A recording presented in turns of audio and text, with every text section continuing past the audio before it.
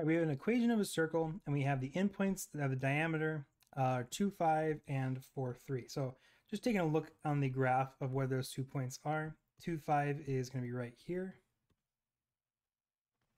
and 4, 3 is going to be here. So this is going to be our circle, something like this. Oh, if I could draw a circle, well. So our center is going to be the center between the x values between 2 and 4. That's of course going to be at 3. And it looks like the center between the y values is 5 and 3 is also 4. So our center here is going to be at 3, 4. And now we need to figure out what is the radius of this circle. To do that, we need to find the distance. The distance is going to be the distance between 2, 5 and 4, 3.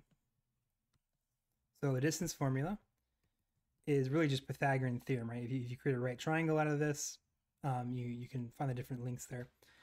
This length, I guess I could just do it, right? This length here is just 2. This length down here is also 2. So really it's going to be 2 squared plus 2 squared. And that gives us 2 root 2. That's the diameter. The radius then is just half the diameter. It's going to be root 2.